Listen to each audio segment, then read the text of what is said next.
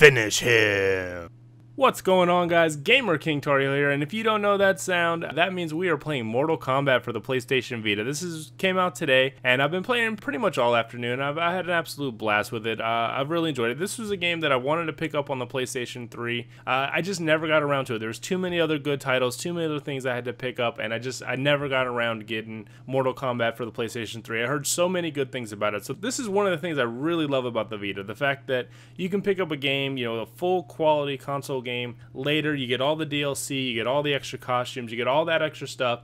It's only $40 and you can pick it up and you can take it mobile with you, and you still get that full experience of playing it on the PlayStation 3, or you know, 90 to 95% of the experience. So I absolutely have really had a good time playing with the PlayStation Vita, playing Mortal Kombat. Mortal Kombat is one of those franchises that I grew up with. I'm in my late 20s, for those of you guys who don't know. So Mortal Kombat was, you know, the game that was the evil game growing up for me. We all got to play Mortal Kombat. And my parents, they were the ones who let us have Mortal Kombat. You know, we were the ones that had Mortal Kombat, and all the other kids would come over and sneak over, and we would all play Mortal Kombat together, because my parents, you know, they didn't believe that video games were going to rot my brain and then I was going to go up and, you know, become a serial killer. So we were the family that had Mortal Kombat. So I'd been playing Mortal Kombat, you know, since I was a little kid. I've been, you know, doing fatalities, and I was the youngest of the group, so I didn't actually get to play all that much. It was more watching my friends, and I could never pull off the fatalities because I was a little bit younger than everybody else. But I would watch all the fatalities, and I'd watch, you know, everyone doing all these fatalities, and that was pretty cool. It wasn't enough to sustain a game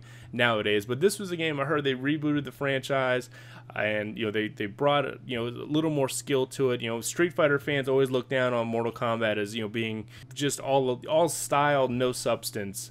I personally don't care about that. You know, I don't care about balance. I don't care about anything like that. This to me is a single player experience mainly. And, you know, I'll probably get online a little bit. I'll try the online out and see how that goes. But to me, this is more about, you know, going through the single player experience, going through the story, and just having a really good fighter that you can pick up and play on your Vita. So far I've really enjoyed it, and we'll see how it goes. Well, guys, that is it for this video. I just wanted to show off some of this, you know, some of the videos that I've done for Mortal Kombat for the PlayStation Vita. I've had a good time with it. If you guys want to see more of this, if there's something specific you guys want to see, you see in the video we have Kratos and we have Freddy Krueger in the video. So if there's a character you want to see and you want me to do, you know, show the fatality or something like that, let me know. Leave me some comments.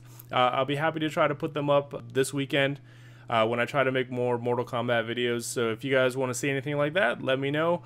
If you guys want to tell me who your favorite Mortal Kombat character is, that'd be cool too. So leave me some comments, let me know what you guys think, and I should have another video up either Wednesday or Thursday. And that's it, guys. Have a good night. Take care. Bye.